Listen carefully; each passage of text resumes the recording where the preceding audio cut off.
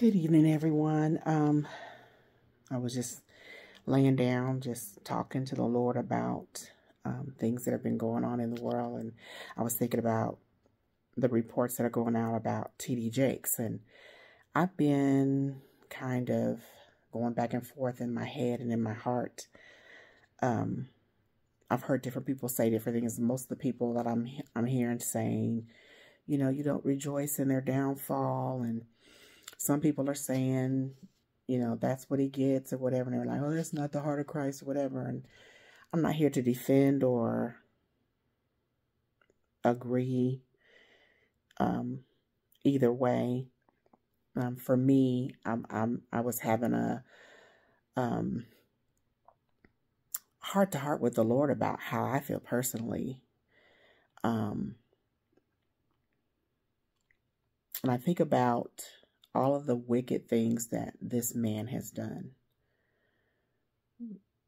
Bringing Oprah in and setting her before the church after she publicly and nationally declared that Jesus Christ was a liar, that he couldn't possibly be the only way. And there's millions of ways, you know, to get to God and all the different stuff that she said. And then you let her do her class and all those different things. And then all the wicked things that he's taught. And, you know, the whole Diddy thing.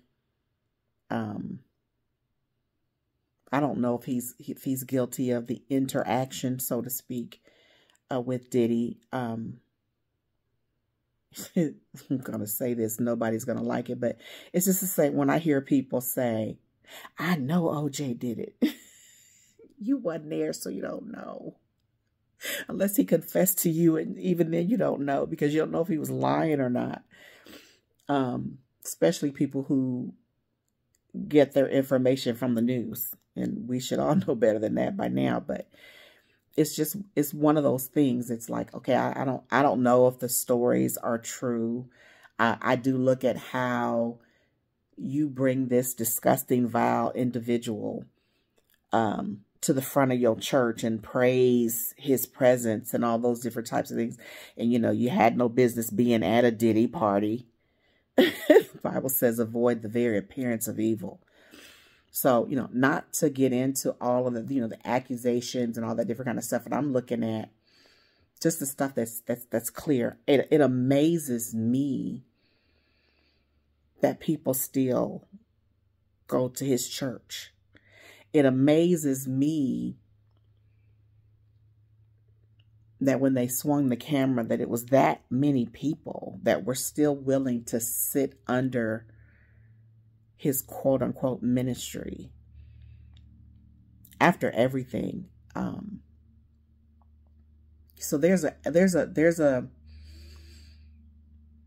bit of anger that rises up in me when I think about some of the things that T.D. Jakes has done that are blatantly against God, blatantly against the word of God. And for the Bible knowledge that he has, and let's be clear about Bible knowledge. Satan knows the Bible forwards and backwards. There's not a passage of scripture that he can't quote to you. Now, the problem is that when he quotes it, it's in wickedness and to deceive you in some way. But knowing the Bible and being able to properly teach on the word with power, the separation is the Holy Spirit. And you will never convince me that someone who has the Holy Spirit in them, teaching and leading and guiding them, would do the things that T.D. Jakes has done, like bringing Oprah on the scene. And people say, well, that was years ago. I never saw a video of him repenting for that or even acknowledging that it's something that he should have never done. Now, if it is, hey, I will stand corrected. I never have a problem saying I was wrong. I'm sorry. I apologize. I don't have pride like that. So it's not an issue for me. But the scripture that, well, let me say this. part of the conversation that I was having with the Lord this evening was, and I'm of course I'm honest with the Lord. I mean, how can you not be honest with the Lord? But my struggle with the situation was more, Lord, when I think about the things that he's done. Let me set this record straight. I believe with my entire heart.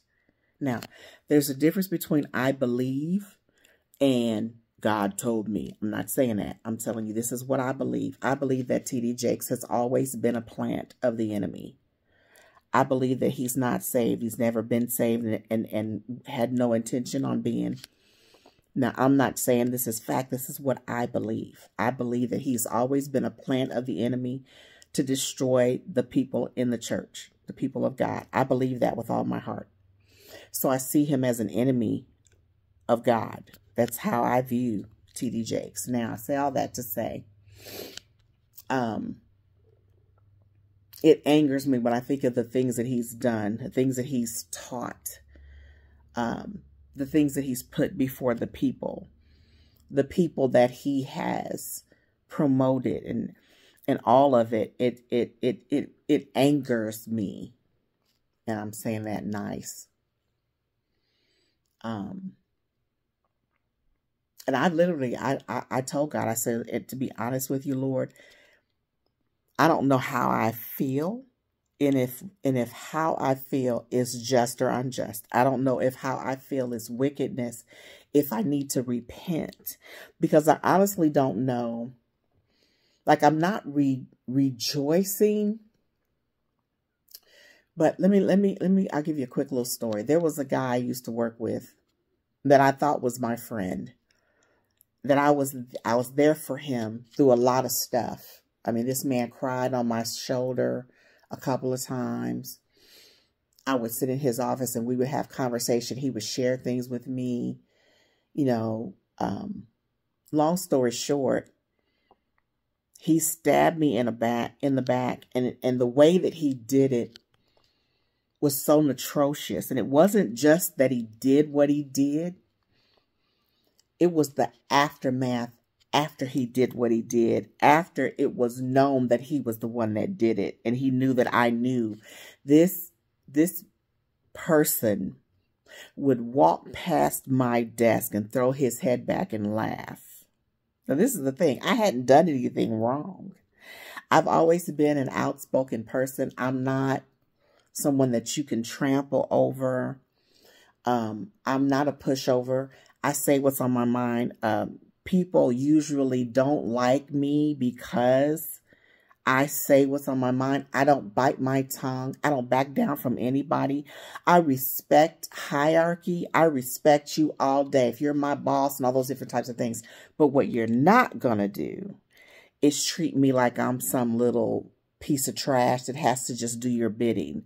You're going to respect me because my whole attitude is at work. We're all adults. And we're going to respect each other. Now, you know, I respect my bosses and all those type of things, but you're not going to talk to me any kind of way. You're not going to treat me any old kind of way. That's just not, that's not who I am. And my person, it's funny because it's why, part of the reason why I like Donald Trump so much. You know, people say, well, he just says anything. Well, he says what's on his mind. And what's sad about it is, oftentimes when he says what's on his mind, he's saying what you're thinking. You just don't have the guts to say it. But I found myself a lot of times in difficult situations because of that part of my personality. That's who God made me to be. And because of the call that he has on my life, it's who I need to be. You can't be a coward and do what God's called me to do. So I say all that to say, when this guy did all the things that he did to me, I mean, it was,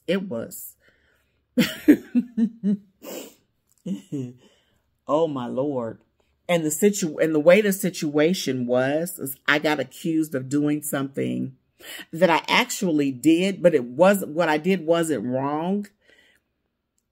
But someone else was at fault, but they blamed me because for some reason they didn't want to hold this other guy accountable for not doing his job. It was just, it's too much to tell. I could tell it one day, but bottom line, and I didn't back down from it. I'm like, I'm not owning to that. Yeah, I did this. That's what I was supposed to do.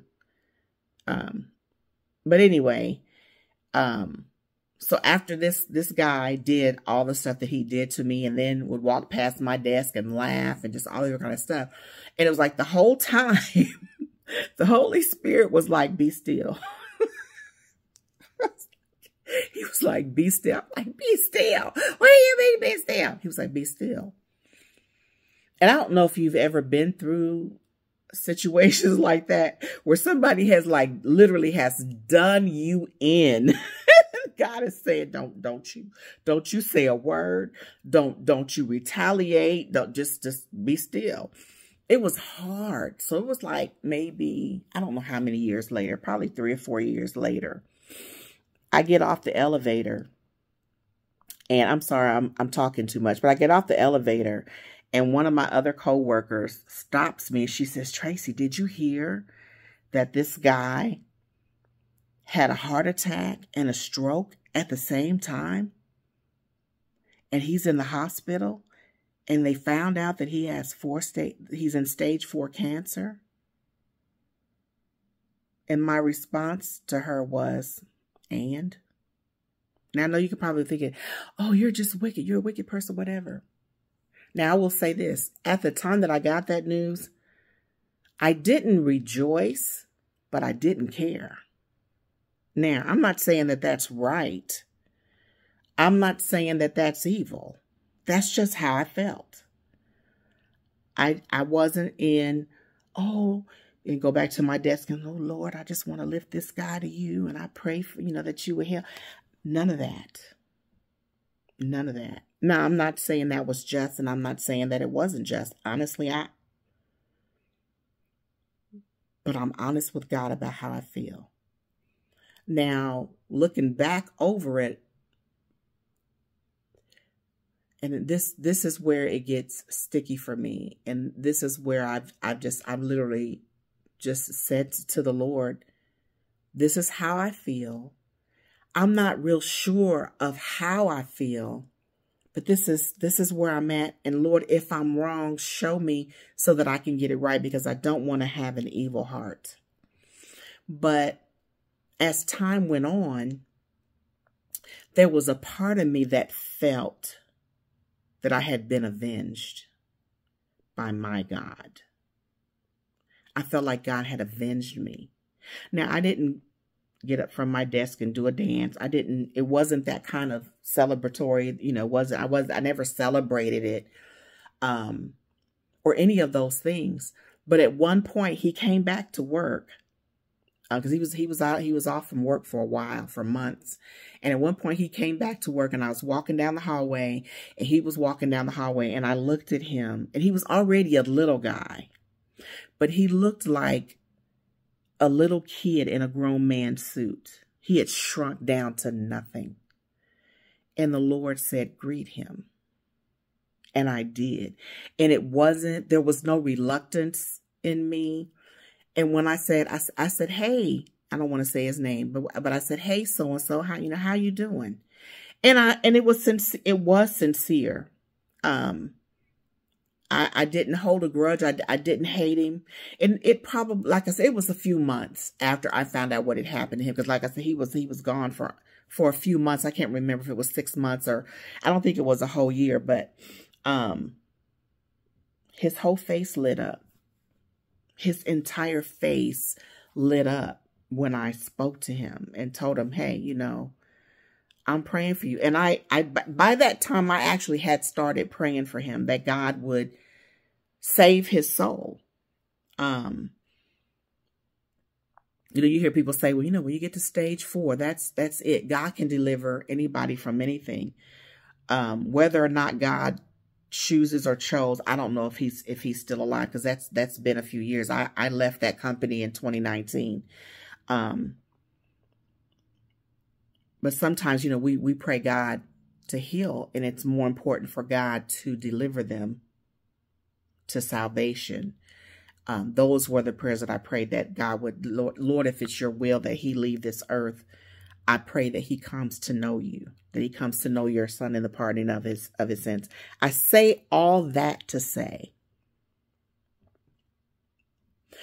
if what happened to T.D. Jakes brings him to repentance, praise the Lord. Bless his holy name. I'm not sad about what happened to him, but I'm also not rejoicing. But I do rejoice in this.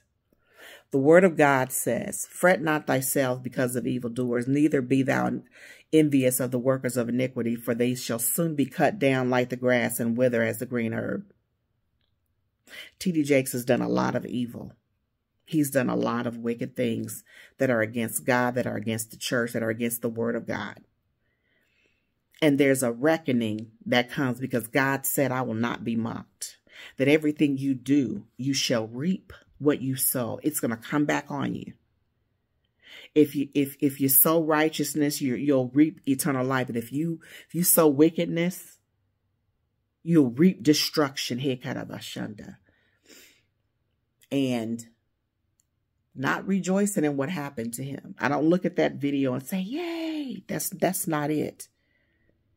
But there should be something in a believer that can rejoice in the faithfulness of God and his word, because guess what we're seeing? The word of God come to pass.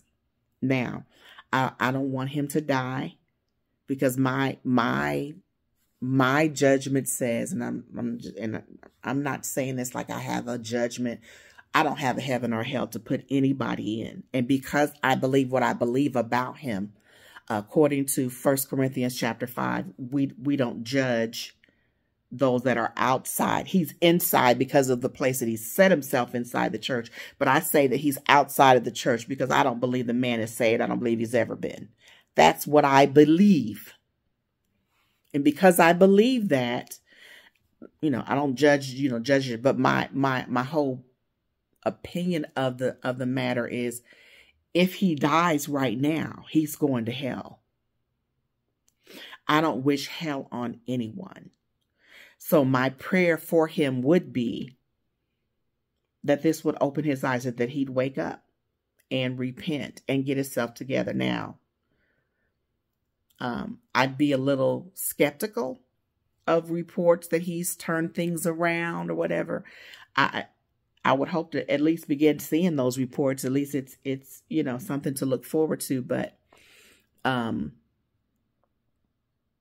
people are so quick to get on social media and, well, as Christians, we shouldn't be rejoicing, and and it's like, because you're judging. Now, I don't know what's in the hearts of people. And I've not seen any videos of anybody rejoicing, or I've only heard commentators say what they're hearing other people say. And they're saying that people are saying, well, that's what he gets, and he got what he got. And well, we all deserve to go to hell. Okay, but we're not all doing the things that he is doing. And I think that there should be a level of celebration in seeing God do what his word said. He said, you do this, there's a consequence of it. Now, I think the problem that we have is we tend to judge a person's response from one angle, from one point of view, not seeing that maybe these people are saying that's what he gets simply because that's kind of what the word says. It's kind of what the word says. He's reaping what he sowed. He has mocked God, and he's now paying for it. Again, I don't wish evil on him. I hope that he repents. I hope that if his time is up, that he repents before that last breath. I don't wish him any evil, but I do rejoice in seeing my God be faithful to his word. Because sometimes you watch the evil that people do and they go on and on and on, and they do more and more and more for years and years and years. And there should be a righteous indignation in a true believer that says, God, when are you going to make your word prosper in this thing? Sometimes you get tired of seeing, just like with the election. I was worn out from the evil that the Democrats are doing. So then when I see all these people doing videos of these people going crazy because they lost, yes, I rejoice in that. Absolutely. I rejoice in your misery because you made us miserable for, well, really, since Obama. Don't be so quick to criticize people for being happy about what happened to T.D. Jakes, because their happiness may not necessarily be about what happened to him, but it could just be that they were tired of seeing his evil and wondering when God was going to do something about it, because his word says, you reap what you sow, fret not thyself. There's so many scriptures, and you know, God does things in his own time, and we don't question that, and we don't, you know, we don't. But when you see God get the victory over his enemies, because I believe he's an enemy of God. I believe there's nothing you can say to change my mind about that.